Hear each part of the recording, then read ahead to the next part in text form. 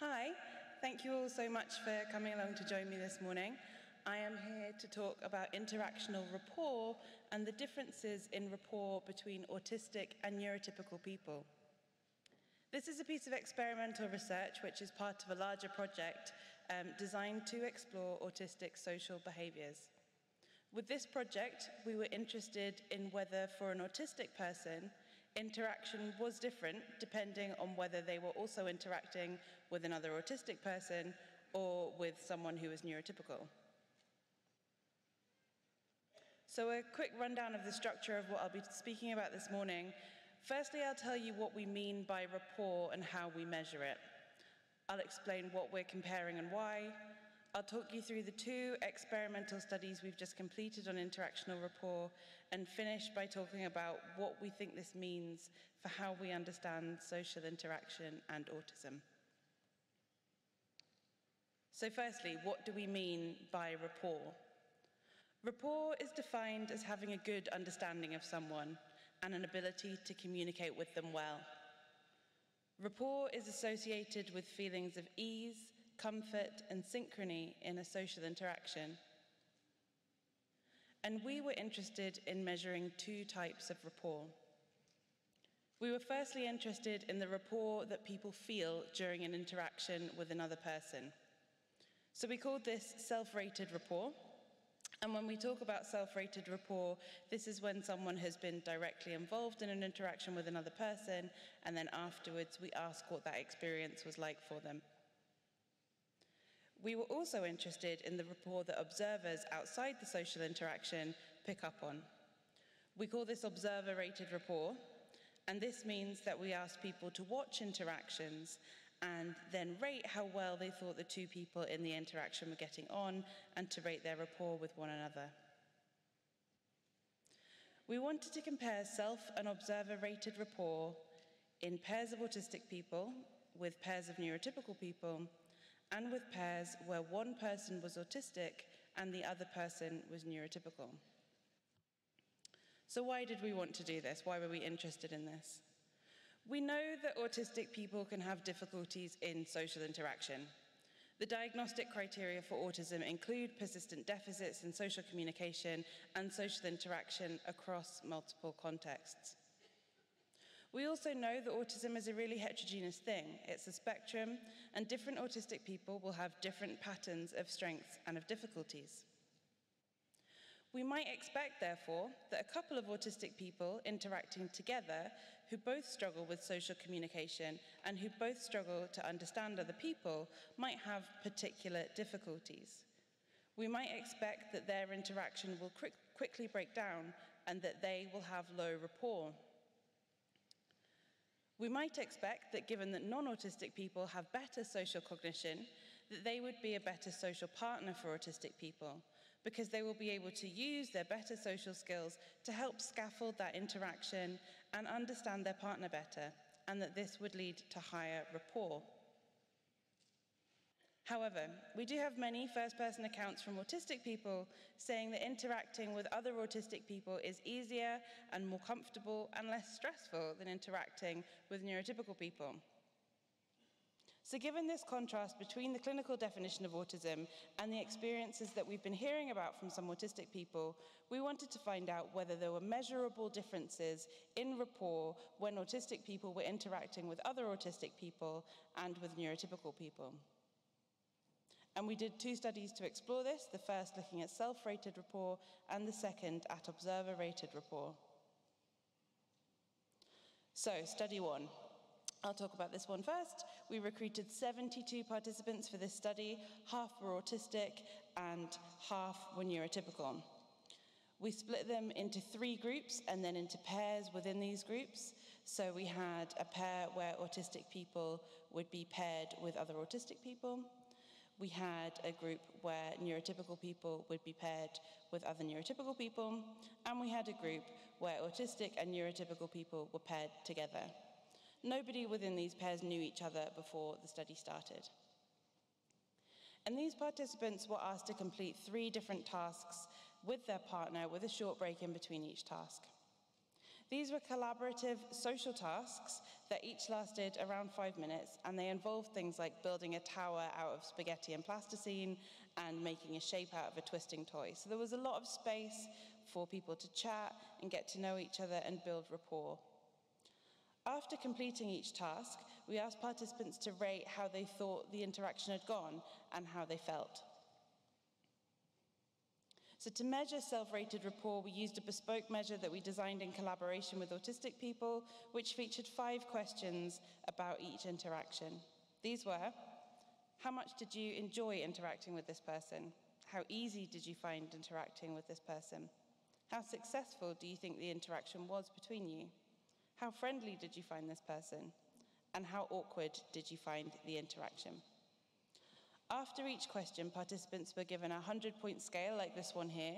So there's a line with 0 at one end and 100 at the other, and they were asked to put an X on the line indicating how they felt about each of the questions. Now, as we would expect, these 5 domains were very closely linked with one another, and the scores had a high Crombach's alpha, and so subsequent analysis just summed them to become a single scale of self-rated interactional rapport. Here's a very quick description of the participants in the study in the autistic, neurotypical, and mixed groups. So this table here is showing the mean and standard deviations. The average age of our participants was mid-30s. We had more women than men, and the years of education and IQ were fairly high. Each of the 3 groups were matched on gender, age, years of education, and IQ. And as we would expect, our autistic participants showed significantly higher levels of autistic traits as measured by the AQ than our neurotypical participants. And here are the results from this study. So what we have in this graph here are the self-rated rapport measures for the mixed pairs in yellow, the autistic pairs in green, and the neurotypical pairs in blue. And what this shows is that when neurotypical people are with other neurotypical people, they have high rapport. So that's the blue box over on the right. When autistic people are with other autistic people, they also have high rapport. So that's the green box. Autistic people's experience of rapport with other autistic people isn't significantly different to how neurotypical people experience rapport with other neurotypical people. In contrast, this yellow box on the left here shows the rapport for the mixed pairs, and their rapport is significantly lower. So pairs of autistic people and pairs of neurotypical people don't significantly differ in their rapport when they are with someone of the same neurotype as them, but when we have these mixed pairs where one person is autistic and one person is neurotypical, they experience much lower interactional rapport. So given that the rapport in the mixed pairs was so much lower, we wanted to dig a little bit deeper into this. We wanted to find out whether this drop in rapport was because autistic people are having low rapport with neurotypical people, whether neurotypical people are having low rapport with autistic people, or whether it was a bit of both. So we split the mixed group apart to tease these results apart a little bit more. So what we can see in this graph is in green, we have the rapport for autistic people with other autistic people. And the light yellow box to the right of that is autistic people with neurotypical people, so when they are in a mixed pair. We can see here that there is a pretty huge difference in rapport. This is a big, significant difference. In blue, we have the rapport for neurotypical people with other neurotypical people. And in the yellow to the right of that, we have neurotypical people with autistic people. There's less of a difference there. It's statistically non-significant. And what we think this means is that autistic people perceive strong differences in rapport depending on the diagnosis of the person that they're interacting with. Autistic people are capable of having much higher rapport if they are interacting with someone who is autistic, and rapport is reduced when they are interacting with someone neurotypical. For neurotypical people, it's not a very clear picture, as the results are kind of on the cusp of significance. But what we can see here is that the impact definitely seems greater for autistic people. So on to study 2, where we looked at observer-rated rapport. To look at observer-rated rapport, we created a set of videos, each with a different pair of people in them. We made 9 videos in total, each with a different pair, and each about 5 minutes long. 3 had a pair of autistic people in them, 3 had a pair of neurotypical people in them, and 3 had a pair where one person was autistic and the other was neurotypical. Each of the people in the pair didn't know each other in advance of making the video, and in the video they had to ask each other some basic questions. So it was things like, can you tell me about your journey here today? Can you tell me what you're doing next weekend? And can you tell me about the area that you live in? So it was fairly standard stuff just to get a bit of back and forth between the two people in the video. And then with these videos, we got other participants to rate them. We have a sample size of 79 for this study, so we have 30 autistic raters and 39 neurotypical raters, and these raters were blind to the diagnosis of the people in the videos, so they didn't know whether the people having these interactions were autistic or not. So our raters watch the video, and they score the interaction between the two people in the video using the same rapport questions that I described earlier. So how easy, enjoyable, friendly, successful, and awkward they thought that the interactions were. Once again, these 5 measures of interactional rapport had a high Crombach's alpha and so were summed to create a single measure of interactional rapport for the subsequent analysis. We also asked raters whether they thought that anyone in the video was autistic, and if so, who. So this is just to quickly introduce the rater participants from study 2. They were matched on age, gender, years of education. Again, the average age was mid-30s with slightly more women than men and a fairly high years of education. So here are the initial results from study 2. This is the data from all of the raters, autistic and neurotypical, collapsed together into one graph. So we have the raters for the autistic pairs in green, the mixed pairs in yellow, and the neurotypical pairs in blue. And what we can see from this is that pairs of autistic people have the highest level of observer-rated rapport. That means that when watching videos of 2 autistic people interacting, observers who do not know their diagnosis think that these people get on best. Neurotypical pairs have the next highest rate of observer-rated rapport, and mixed pairs have the lowest levels of observer-rated rapport. Here are the results split by whether the rater was neurotypical or autistic. We have the neurotypical raters on the left and the autistic raters on the right. So the same pattern exists in these data as in the overall data set, where we see autistic pairs being perceived as having the highest, the best rapport, followed by neurotypical pairs, and then finally the mixed pairs have the lowest rapport. However, the differences between the 3 sets aren't all significant in the same pattern as in the overall data set. We do have an important consistent finding that autistic pairs are always rated as having significantly better rapport than mixed pairs. There are a couple of interpretations that we've had for these findings. Here's how we've read them for the moment, but if you have any other ideas of how we could read them, please do come and talk to me later on today or tomorrow. So firstly, it could be that autistic pairs and neurotypical pairs do not significantly differ in their observer-rated interactional rapport. It could also be that there's a lack of power to detect the difference now that we've split the sample in half by grouping into autistic and neurotypical raters. Secondly, it could be that only autistic people perceive differences between mixed and neurotypical pairs, and that neurotypical pairs do not pick up on this. This may mean that autistic people are more skilled at reading autistic discomfort in a mixed pair, and that's why we're seeing this significant difference between the mixed pairs and both the autistic and neurotypical pairs by the autistic raters.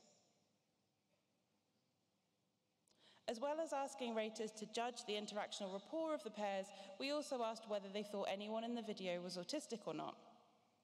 We wanted to find out whether people were more likely to think that someone was autistic when they were with another autistic person, or when they were with a neurotypical person, or whether that didn't matter. Raters gave yes/no responses to this question after watching the video. And this is what we found. So what we have here is the percentage of raters that correctly guessed that one or both of the people in the video was autistic. In the green, we have the percentage correct when it was an autistic pair, so when we had 2 autistic people together. And in the blue, we have the percentage correct for a mixed pair, so when an autistic person was with a neurotypical person. The first 2 columns on the left are the data from all of the raters put together. So as we can see, people are much less likely to guess that someone is autistic when they are with another autistic person. When we have two autistic people together, people only correctly guess 32% of the time that one of them is autistic. However, when we have an autistic person with a neurotypical person, this jumps to 81% of the time. So when we have these mixed pairs, it's much more obvious to observers that someone is autistic. On the right, we can see that this pattern is consistent across both autistic and neurotypical raters. So, what does all this mean? Study 1 has shown us that autistic people feel comfortable and have high rapport interactions with other autistic people, as neurotypical people do with other neurotypical people. They don't significantly differ on their self-rated rapport. However, when we have autistic and neurotypical people together, that self-rated rapport is significantly lower. Study 2 shows us that this rapport goes beyond just an internal feeling, and that external observers can pick up on this rapport. Again, what we seem to see here is that autistic and neurotypical pairs are judged to have good rapport and mixed pairs are judged to have lower rapport. A secondary finding is that observers are much more likely to think that someone is autistic when they're with a neurotypical person, but when two autistic people are together and interacting with high rapport, raters don't seem to think they're autistic. Looking at interaction rapport has been a really interesting thing to be able to do and to explore empirically for a couple of reasons. One, it lends some nice empirical data to the autistic community, who are often telling us that they find spending time with other autistic people very valuable and important. Secondly, it shows that problems with social interaction may be more likely to occur when an autistic person is interacting with a neurotypical person. And so we need to think about what neurotypical people need to be doing to help support bridging that gap, rather than expecting autistic people to constantly adapt their communication style. Thirdly, it shows us that we need to think about what this means for how we conceptualize autism. If it's potentially less detectable when two autistic people are together, what can we learn from this? So I'd like to finish with a huge thank you to our team, including Sue, Danny, Emma, Martha, and Harriet, our funders, the Templeton World Charity Foundation. A huge thank you to all of our participants that came in to take part in this research, and thank you for your attention.